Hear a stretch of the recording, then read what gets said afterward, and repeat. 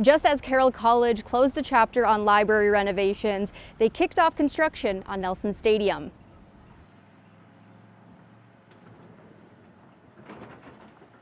Carroll College students returned from spring break on Monday to find the newly renovated Corrette Library reopened and crews breaking ground on renovations to Nelson Stadium. Spring is when things come up from the ground and blossom, and that's what's happening to this campus right now. It's blossoming. Renovations to the library took roughly 11 months. It includes 9 new study rooms, a 24/7 study space, more windows and whiteboards, and improved tech support and internet connectivity. The renovations were driven by student feedback.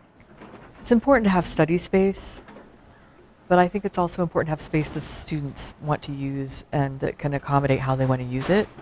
North of the library, work has begun on improvements to Nelson Stadium, a project that is nearly 2 decades in the works. These will be the first updates since the stadium was built in 2001.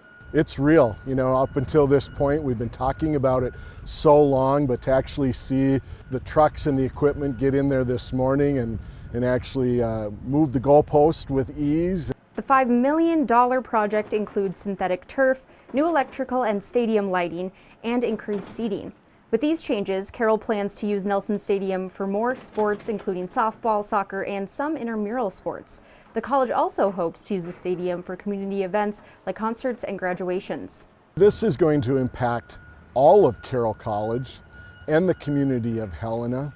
It just doesn't impact one entity. The field is expected to be finished before football season begins in August. Both the library and stadium projects were funded through donations. Carroll College hopes to have a formal groundbreaking for Nelson Stadium in April. In Helena, Allie Kaiser, MTN News.